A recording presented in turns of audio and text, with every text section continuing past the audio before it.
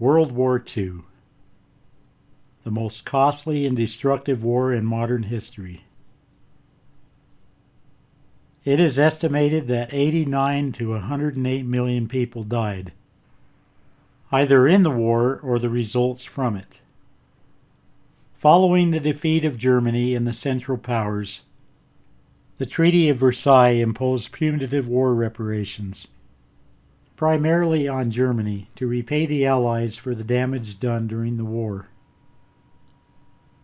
German resentment for the war reparations, hyperinflation in the 1920s, and the collapse of the German economy in the Great Depression led to the collapse of the German Republic and the rise of Nazism in 1933.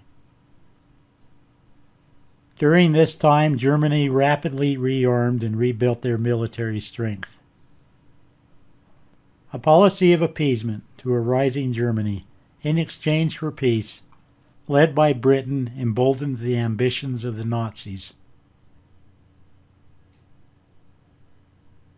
In 1931, the Empire of Japan invaded Manchuria. In 1935, Britain signed the Anglo-German Naval Agreement, allowing Germany to rebuild its navy beyond the terms agreed to in the Treaty of Versailles. Also in 1935, Italy, under the leadership of Prime Minister Benito Mussolini, invaded Ethiopia. According to the Treaty of Versailles, a demilitarized buffer zone was established in the German Rhineland, between Germany and France. In 1936, Germany reoccupied the Rhineland with troops. Britain and France protested, but took no action. In 1938, the Austrian Nazi Party fomented unrest in the Republic of Austria. The Austrian government jailed the leaders of the Nazi Party. Hitler threatened a German military invasion of Austria unless the Nazis were allowed a place in the government.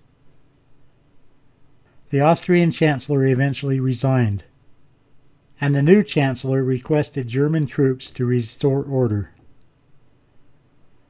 On March 12, 1938, German forces entered Austria, and the nation came under the control of Germany. Germany then amassed 750,000 troops to the border between Germany and Czechoslovakia to demand German autonomy in the Sudetenland in western Czechoslovakia. On September 15, 1938, British Prime Minister Neville Chamberlain met with Hitler in Munich.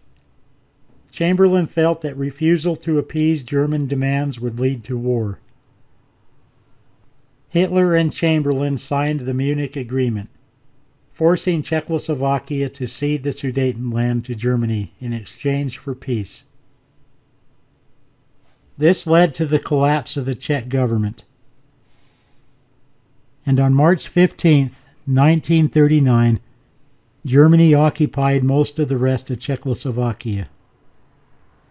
On March 20, 1939, Germany sent an ultimatum to Lithuania, demanding they cede territory in the Klaipėda region over to Germany, or Lithuania would be invaded. On March 22, Lithuania signed a treaty with Germany agreeing to cede over the territory. In 1940, Lithuania was annexed by the Soviet Union. On September 1, 1939, Germany invaded Poland. Britain and France declared war on Germany on September 3rd. On September 17th, the Soviet Union invaded Poland from the east.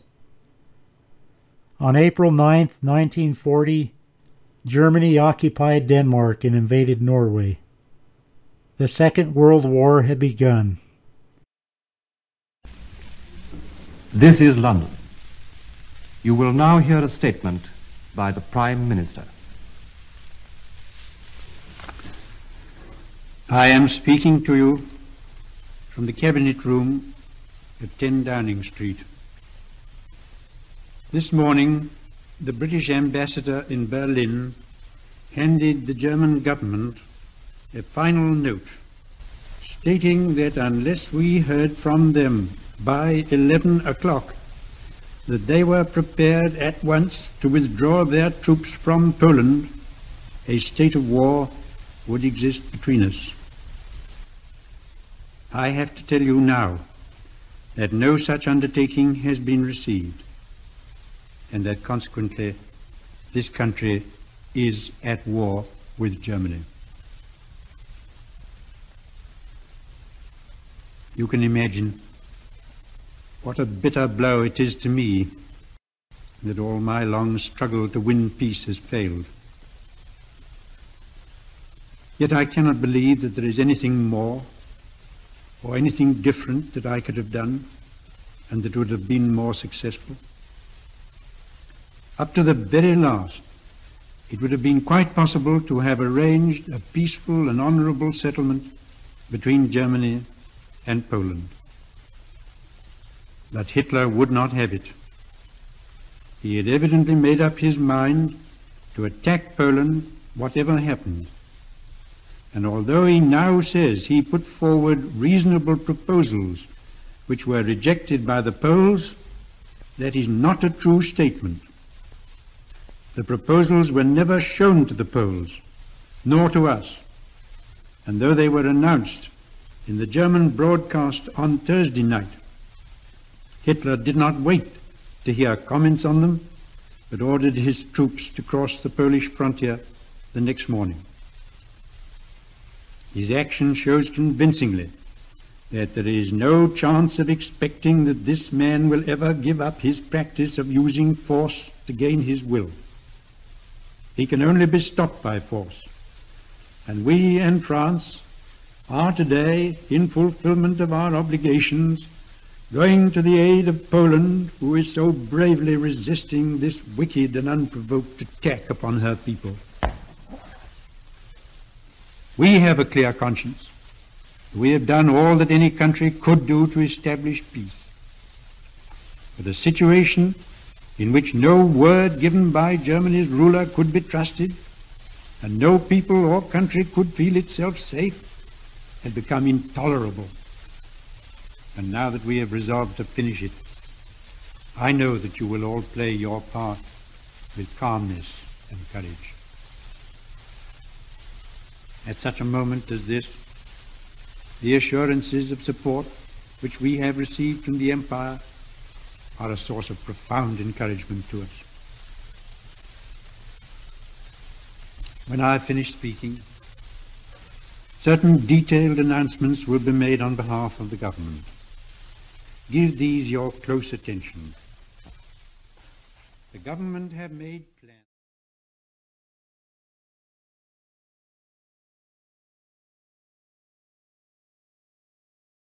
This is London. The government have given instructions for the following important announcements. Closing of places of entertainment. All cinemas, theatres, and other places of entertainment are to be closed immediately until further notice. In the light of experience, it may be possible to allow the reopening of such places in some areas. They are being closed because if they were hit by a bomb, large numbers would be killed or injured. Sports gatherings and all gatherings for purposes of entertainment and amusement, whether outdoor or indoor, which involve large numbers congregating together, are prohibited until further notice. This refers especially to gatherings for purposes of entertainment. But people are earnestly requested not to crowd together unnecessarily in any circumstances. Churches and other places of public worship will not be closed.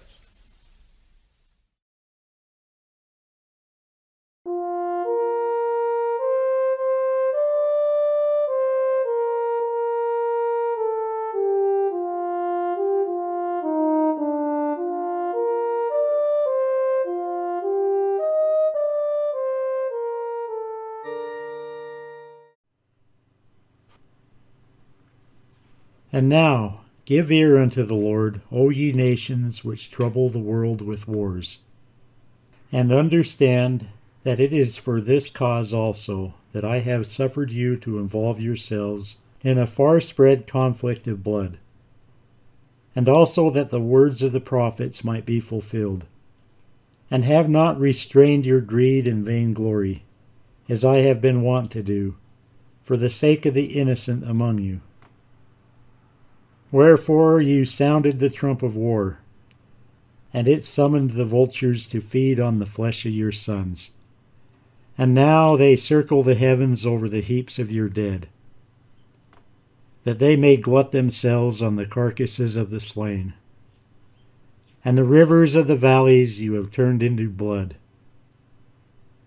You have devised the murder of innocents under the sea, that sharks may devour the tender child, and the great deep swallow up a host.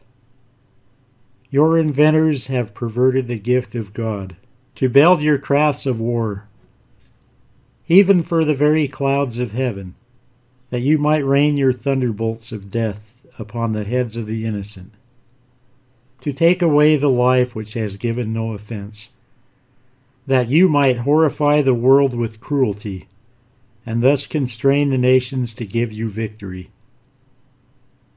Woe unto him that pursueth victory at any price, and also unto him that pursueth peace at any price.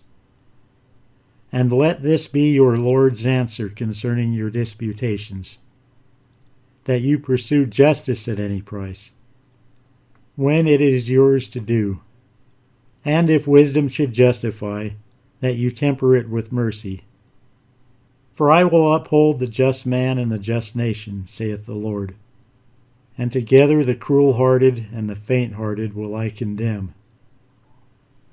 And as for the nation that slays the innocent out of the heavens, and defiles the great waters with the blood of murder, I will remember them, saith the Lord.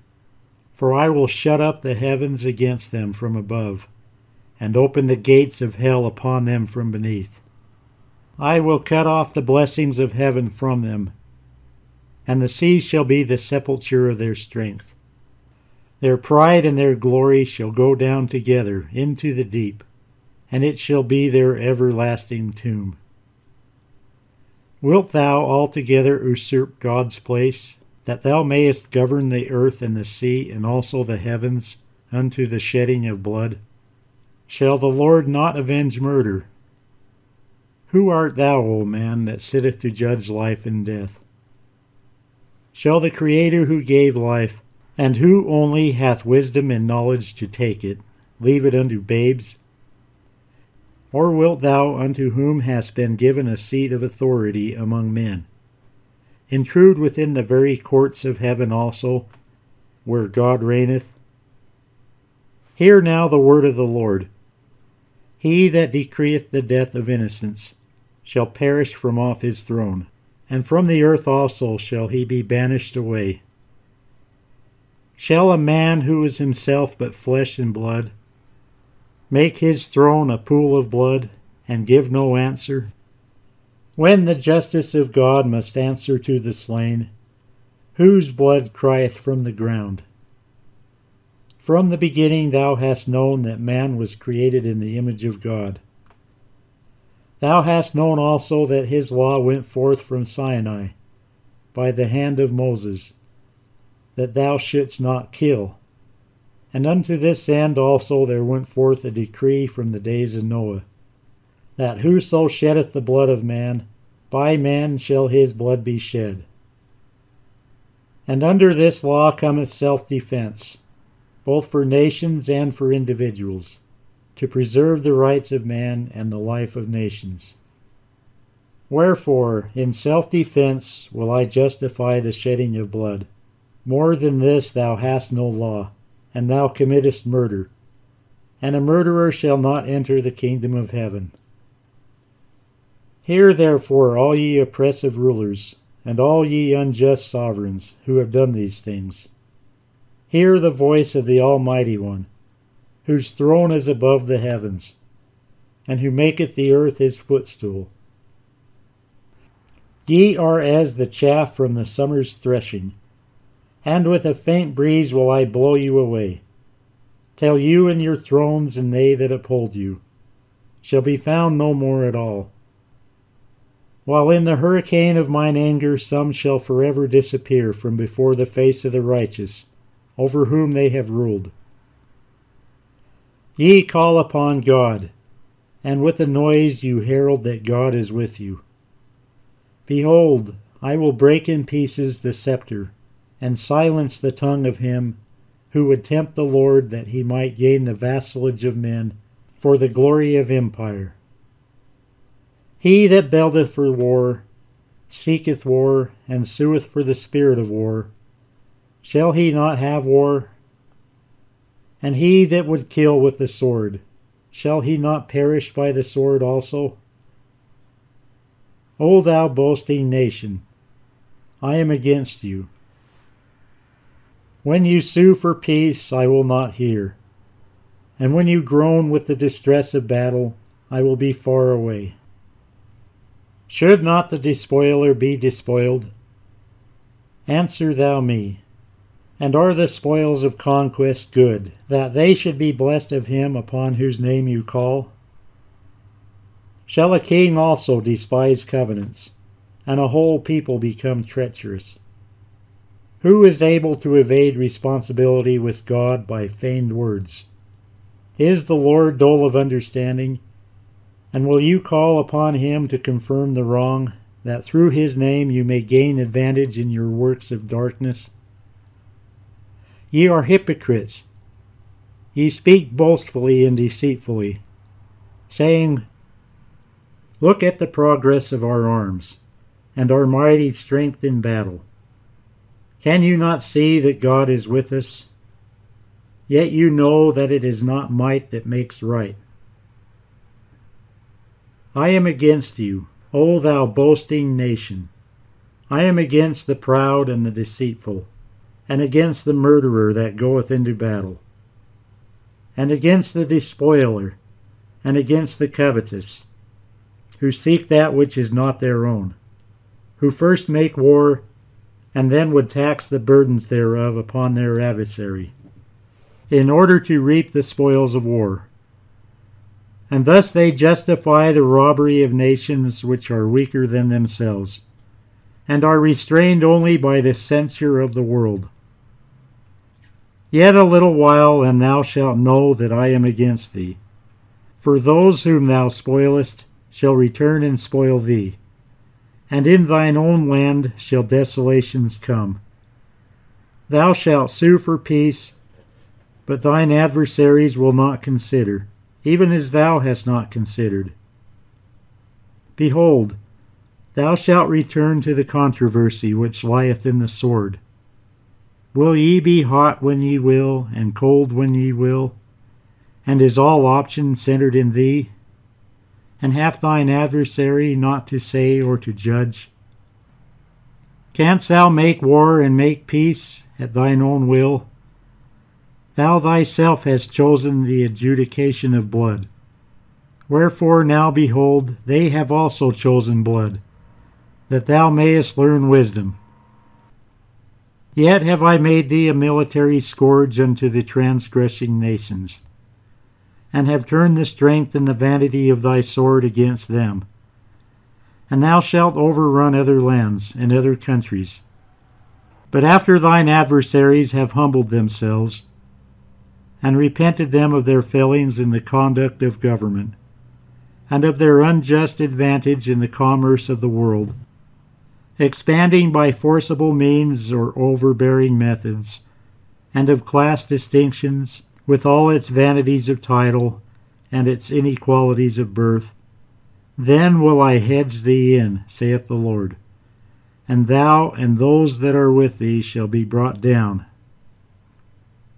But if the transgressing nations will not repent, and put away these evil things, saith the Lord of hosts, I will raise up my forces in the midst of them, and overthrow them.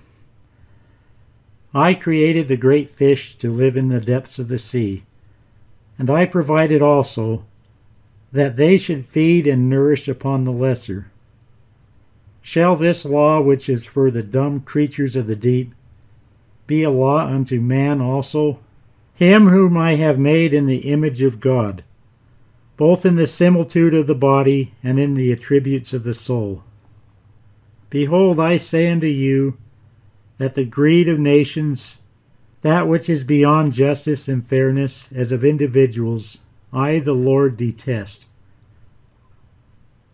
Wherefore it shall come to pass that those which remain upon the earth to occupy it and to dwell upon it shall live as becometh the children of God.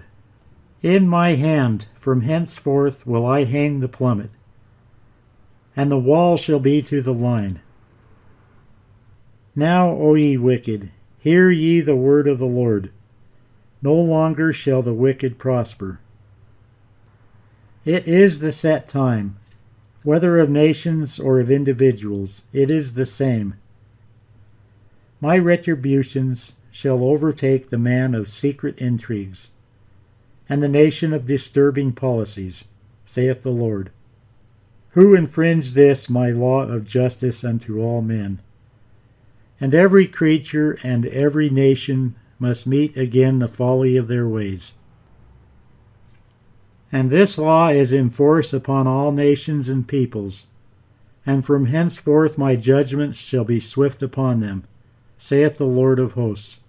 They shall not linger as hitherto. The unjust prince will I bring down, and the wicked ruler will I punish. Meddlesome nations will I destroy, and class governments will I overturn, saith the Lord, except they repent. For I would that you should know the will of the Father, that in each nation there shall be established an equality of rights and privileges, and all those who oppose this divine principle are against me, saith the Lord, and from henceforth I am against them.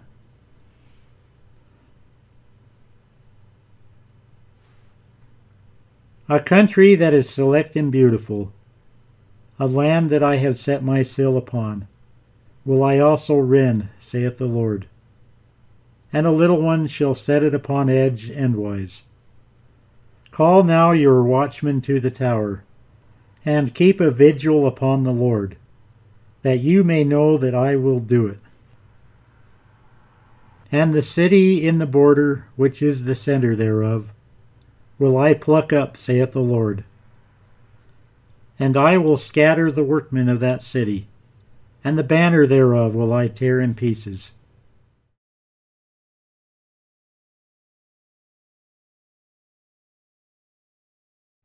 And out of the sea the monsters of the deep shall rise up, and they shall send forth desolations as a flood upon that land. And I will bring clouds of dense darkness, and overcast them with the red glare of war. And they shall hang over that land, and the fear of the Lord shall seize the hearts of that people. For lo, the red and the black shall be against her, and their gathering hosts will crowd upon the plain, and blood shall wash away the filth and the wickedness of that land.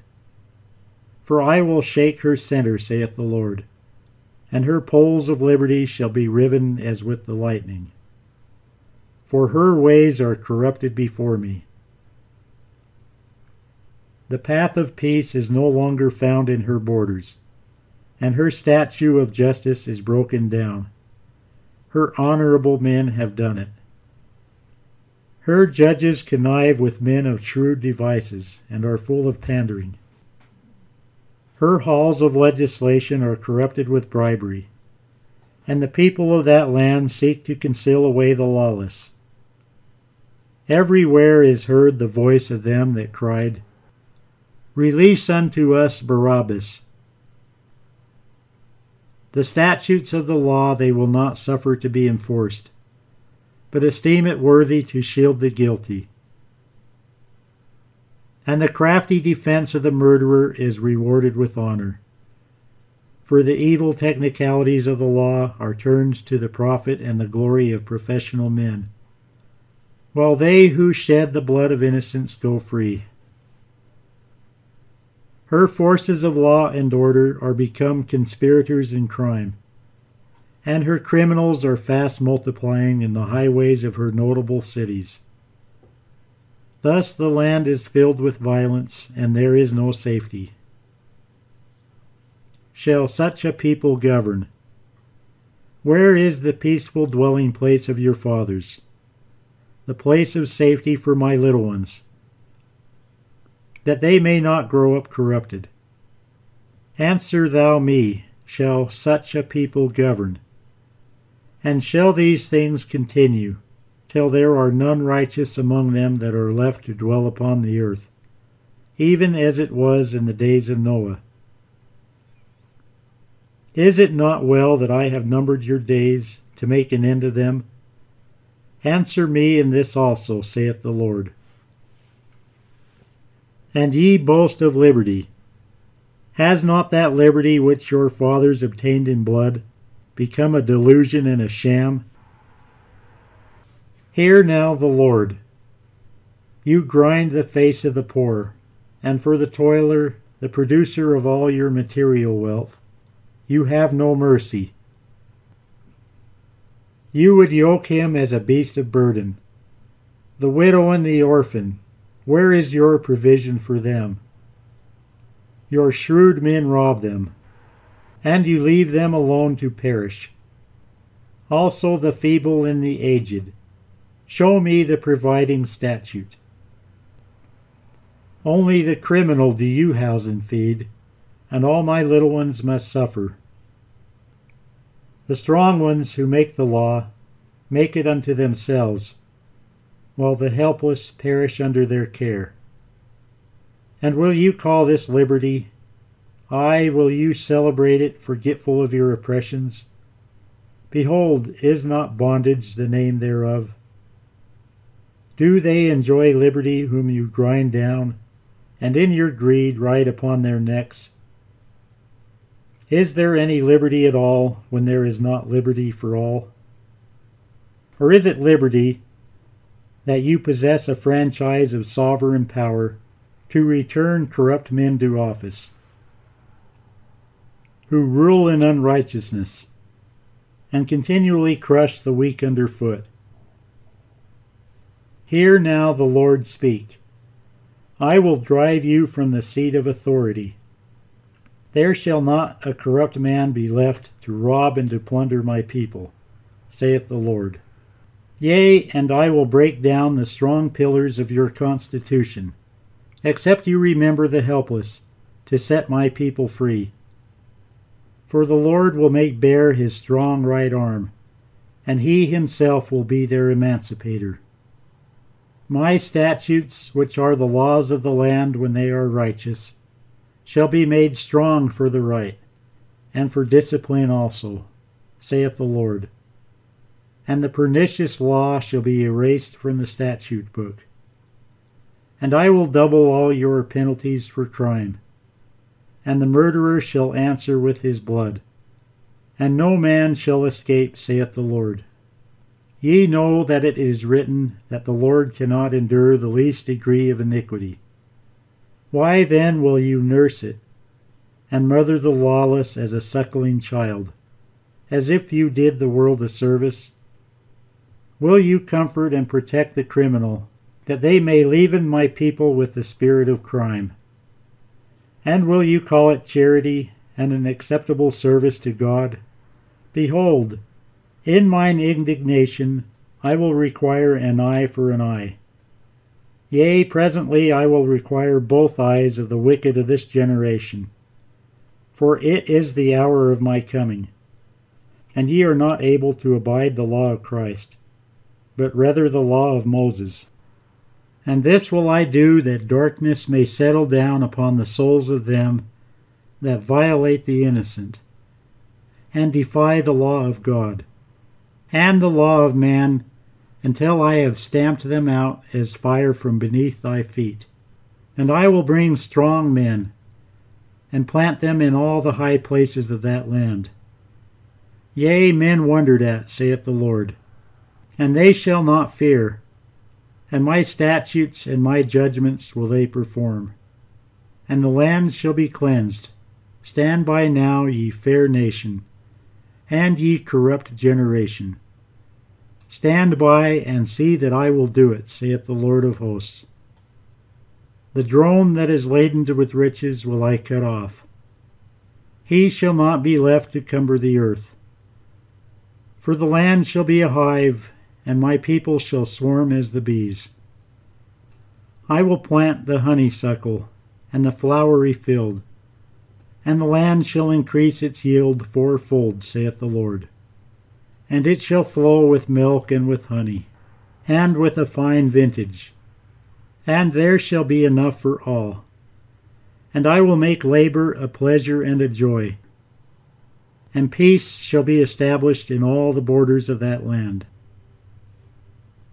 And there will I build my tabernacle, saith the Lord of hosts. And with the multitude of her towers will I light the firmament of heaven.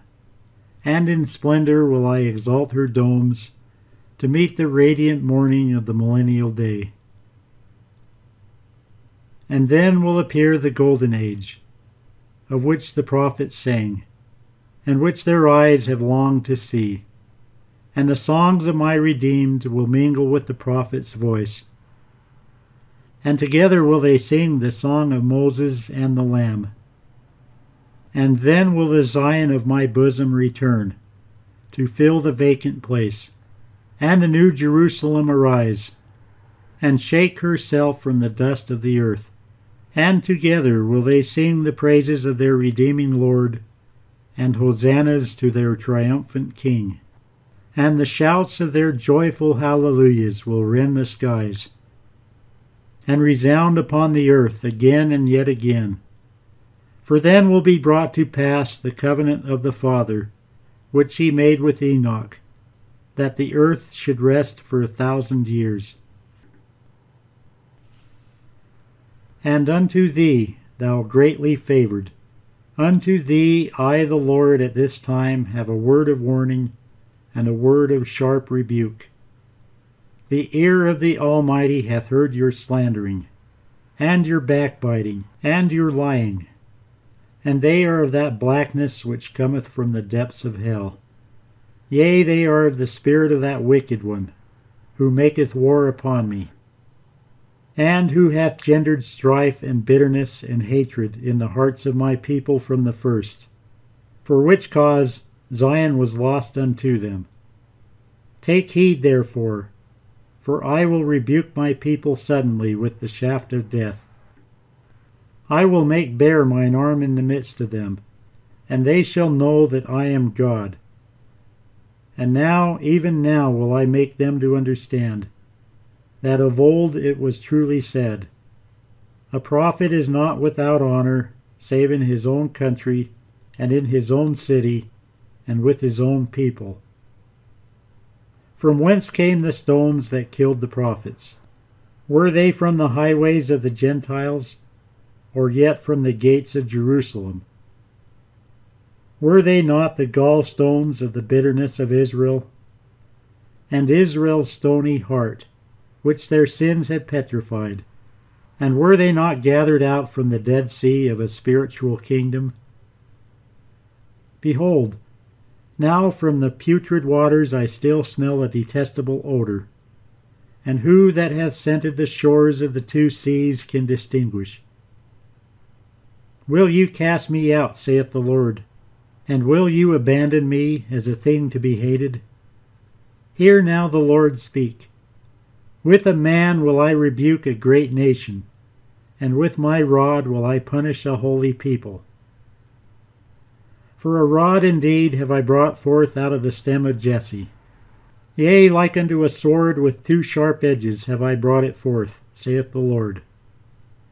Can you remember when I would not punish Israel? I will search out the backbiter, and the slanderer will I hunt down in the midst of you. And I will hate you who have hated me, and cast you out who have cast me out, except ye repent, saith the Lord. Behold, ye know that my coming is at the door, and ye look for a prophet. Verily I say unto you, At the door of the tabernacle of Zion have I laid a stone of stumbling, and a rock of offense. Will you bring into her gates the blindness that fell upon Judah? You have brought an evil report. One has lied against me, and a whole company have believed the lie. You have been tale-bearers against me. Yea, from a distance and from afar off, you have borne a false witness against me. From the north you have lied, and out of the earth you have lied.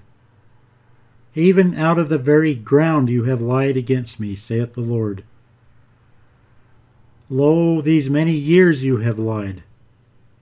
Yet I would not speak, I did not answer. I would not suffer my silence to be broken, that my people might fill up their cup to the full, that I might deal with them, saith the Lord, and that after that I might once again renew unto them the word of the Lord, and bless them, saith the Lord of hosts. And hearken now unto me, O ye my scattered Israel, O ye my church in the wilderness. Hearken and break off, and remember the prophets no more, neither the apostles of the Lamb, for they which garnished the sepulchres of the dead were they which slew them.